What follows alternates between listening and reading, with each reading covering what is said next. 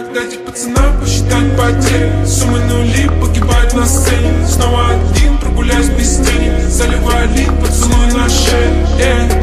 Капли тамба, правый назад, черный каскад. Вижу твой взгляд, стель на гояр. Мог тебя взять, но ты не моя. Так дайте пацанам посчитать потери. Суммы нули погибают на сцене. Снова один, прогуляюсь без тени. Заливаю лик, поцелуй на шее. Капли тамба, правый назад, черный каскад. Вижу твой взгляд, стель на гояр. Мог тебя взять, но ты не моя.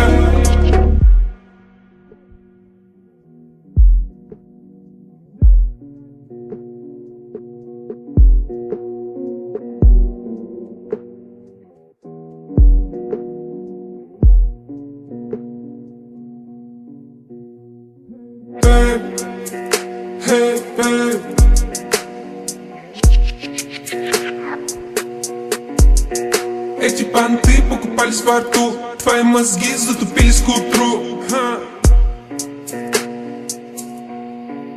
Так дайте пацанам посчитать потери. Суммы нули погибают на сцене. Снова один, прогуляюсь без тени. Заливаю лик, поцелуй на шее. Капли тамба, правый назад, черный каскад. Вижу твой взгляд, стель на гояр. Мог тебя взять, но ты не моя. Так дайте пацанам посчитать потери. Суммы нули погибают на сцене. Снова один, прогуляюсь без тени. Заливаю лик, поцелуй на шее. Капли тамба, правый назад, черный каскад. Вижу твой взгляд, стель на гояр. Мог тебя взять, но ты не моя.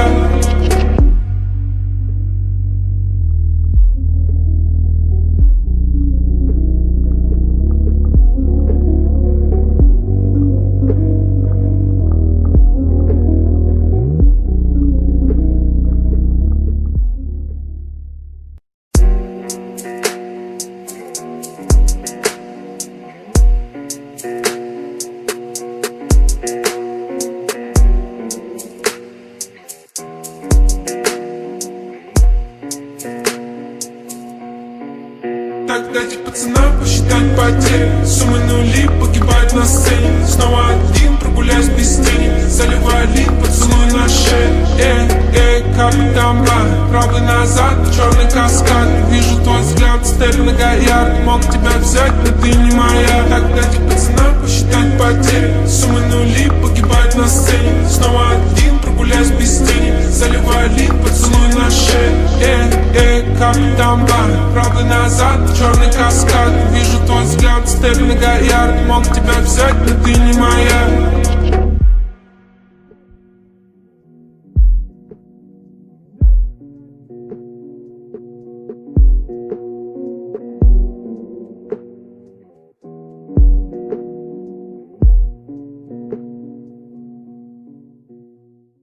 And, you know, I have I have fairly strong political views, as some of you may have noticed. No. Right? Which brings me back to this kind of thing, this anti-communist propaganda cartoon, Make Mine Freedom from 1948.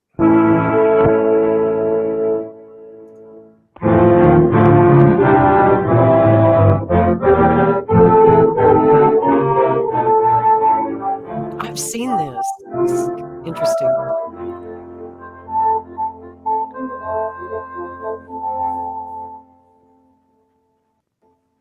America is many things to many people.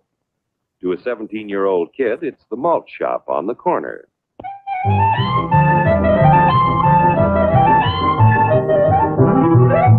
To Grandpa, it's the front porch in the cool of the evening. To Mother and her family, it's church on Sunday morning. And to Dad, it's his favorite relaxation.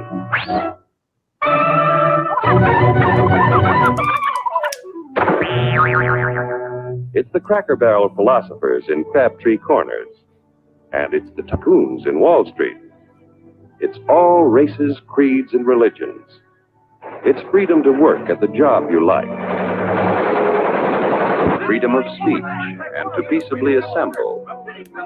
Freedom to own property. Security from unlawful search or seizure. Where's your warrant, Flatfoot? The right to a speedy and public trial. Protection against cruel punishments and excessive fines. The right to vote and to worship God in your own way. It is these freedoms that have made America strong. Okay, so we got our freedom. But management's lousing up everything. Labor is at fault. It's ruining the country. My constituents, as your elected representative, I can assure you Labor's right, management's right. I'm strictly neutral. Labor, management, politicians, phooey. They can't tell corn from oats. The weather perfect every day. And now then, because we are introducing this amazing item for the first time in this country, it isn't going to cost you 1 cent. All you have to do is sign this little scrap of paper, and you get your bottle absolutely free. I hereby turn over to ISM Incorporated everything I have, including my freedom and the freedom of my children and my children's children, in return for which said ISM promises to take care of me forever.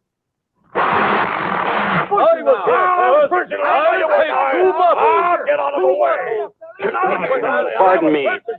Pardon me. And who are you, my good man? I'm John Q. Public. Ah, my fine friend, you're just in time to share this generous and gigantic offer. Sign right here. Mind if I read it first? Hurry up! Keep your shirts on, boys. No, including my freedom. Freedom? Well, sign away my freedom. Why, this is ridiculous. Don't be corny, brother. Sure, our system of free enterprise isn't perfect. But before we throw it away for some imported double talk, let's turn the clock back a few years to see what it's done for us. For example, back in the 1890s, Joe Dokes was just a guy who liked to tinker around his barn. Some people thought Joe was lazy. Some even thought he was nuts. But one day, he had an idea. And because he was free to dream and scream and tinker, Joe had a chance to make something of himself and his idea. So,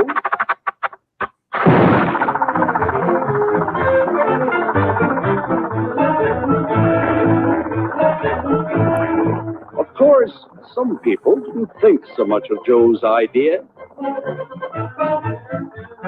But that didn't stop him.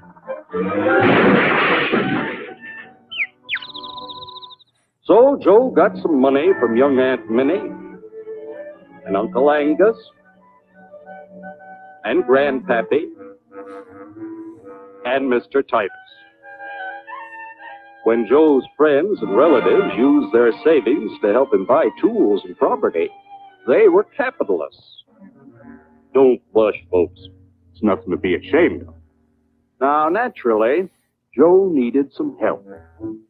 So he hired Willie Lumpkin, who was out of work anyway, and before long, Willie had the know-how and became skilled labor. Because capital, management, and labor worked together, Joe's idea grew. It grew and did things even he never dreamed of. Today, the automobile industry provides millions of jobs that never existed before. And remember, this is a story of only one industry. There are thousands more scattered all over the United States whose history of development is pretty much the same. We've built a country under the American system that sends more young people to high school and college than all the rest of the world combined. Why, even in the Depression, our wages bought more food, clothing, travel, and entertainment than the wages of any other people in the world. Our country has a national income equal to the total national incomes of any other sixth nation in the world. With only 7% of the Earth's, we drive 70% of the world's automobiles. That's just a sample of the things the capitalistic system has given us in only 160 years. Before signing up, you boys ought to try a little taste of Dr. Ism's formula to see what you'd get in exchange for your freedom. Go ahead, try it.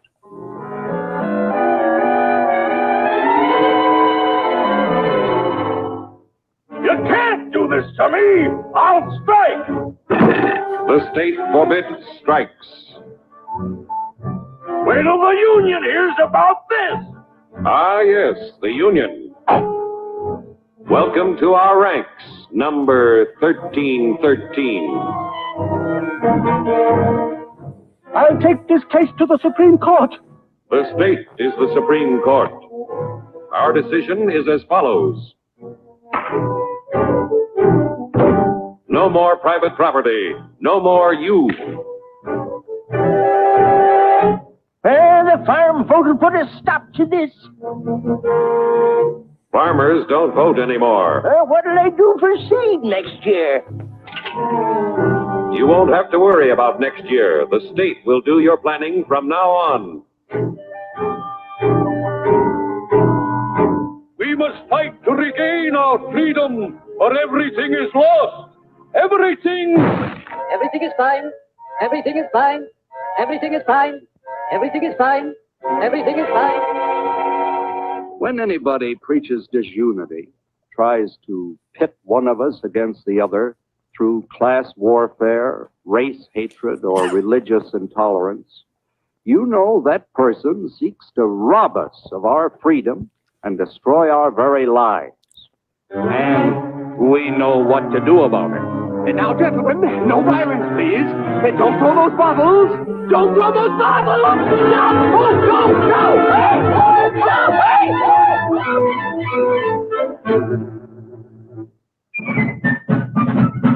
Working together to produce an ever greater abundance of material and spiritual values for all.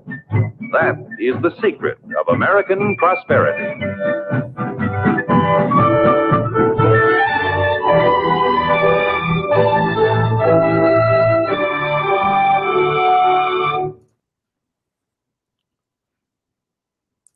So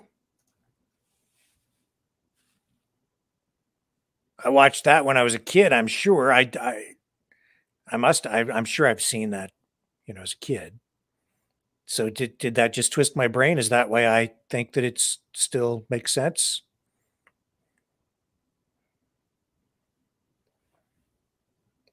I can't hear you. Your mic is muted. Sorry. Sorry about that. I was just going to say, no one does propaganda quite the way the Americans did back in the day. Those old American propaganda films are so beautifully produced, and so persuasive, and they influenced generations of Americans. I went to public school in the early 70s, like elementary school, and they were still showing those films from the 40s, 50s, and 60s in our school assemblies and in our classrooms. And I guess you could call that indoctrination, brainwashing into the capitalist system, but that's what we were taught. That's it. But if it's truth, is that propaganda? And then how do we know that it's truth? When I watch that and they start to describe what ism is, or communism, right? When I look at what they're pointing to as warning signs or what would happen, and I look at what's going on in our society right now, you're not going to own property. You'll own nothing and you'll like it. They're throwing political prisoners in jail. The state is the final word. Doesn't really matter because they control the courts. Look at what the justice system is doing right now to, with Trump. Right. Locking up the opposition. Mm-hmm. Yep. You go right down that list and they've done everything. They're doing it all right now. So is that film, was that truth or was that propaganda? Or maybe it's a little of both. But how do you know? When you've been exposed to that from a young age, you believe things for reasons. But how do I know? How maybe I'm the one who's indoctrinated. And then maybe Justin Trudeau really has been arrested. And I'm the nuts. I'm the one who's nuts. Well, if we're honest, people of our age, we're Gen Xers, We grew up in the late Cold War period, but we were indoctrinated. Make no mistake about it. This is what we were taught by our government, by our media, and our public schools.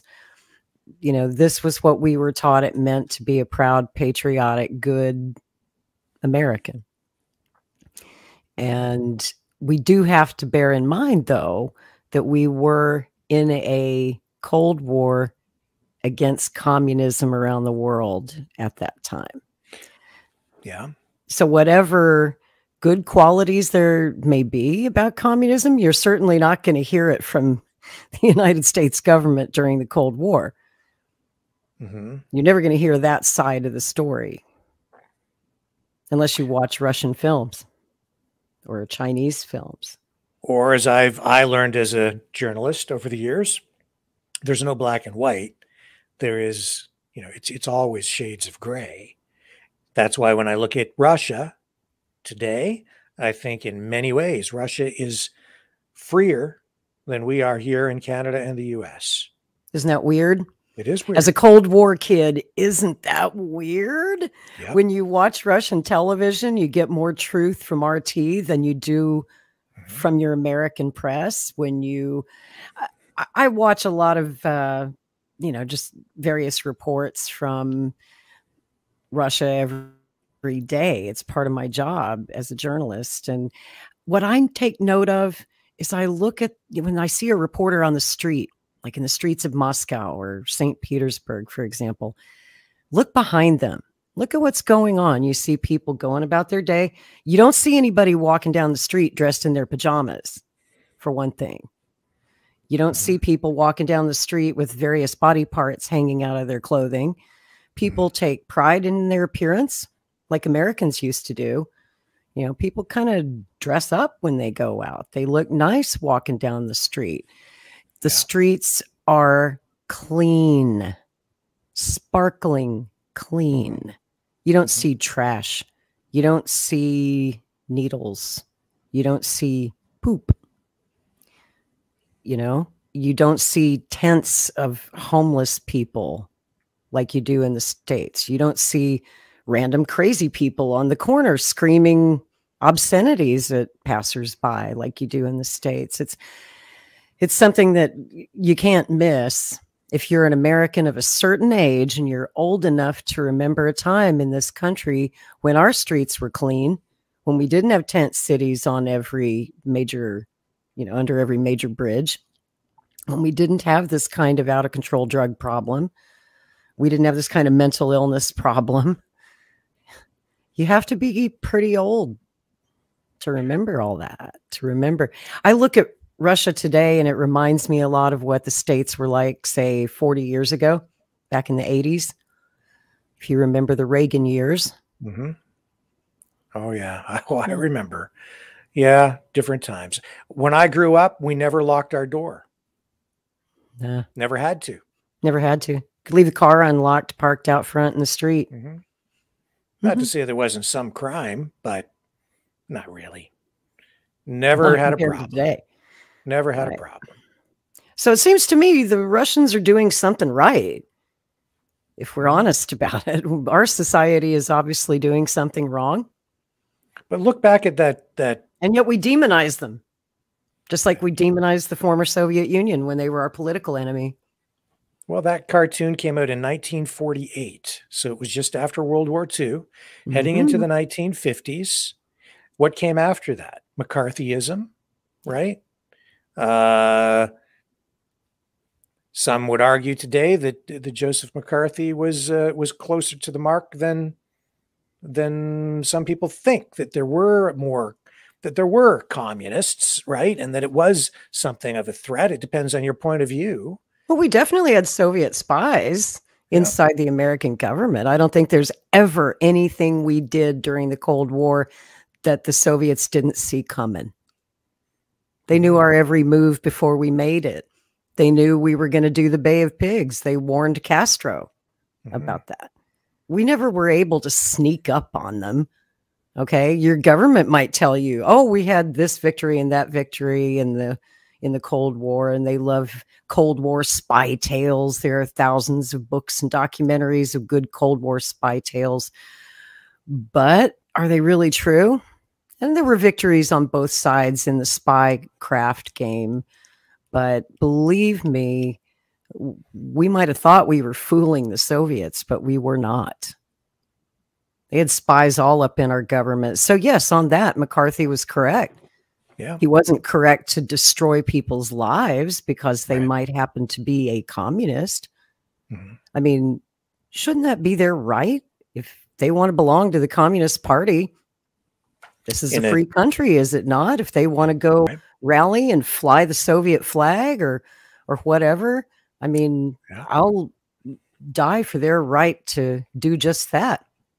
I've said many times that freedom is the Achilles heel of a free society, because people who would seek to destroy our freedom will use the freedom we give them to do it. And then when they take it from us, they won't give us the same consideration. I'm afraid that's what we're starting to go through right now. But it still brings me back to the to my ongoing, perpetual question: am I right or am I wrong? Am I being realistic? Have I been indoctrinated? Is my worldview distorting my reality? And what about these people that I think are nuts? Maybe they're not nuts. Maybe I'm the one who's nuts. How do you really know? А кто Берлин-то взял штурмом? Американцы, что ли? Англичане или французы? Красная армия. Подзабыли?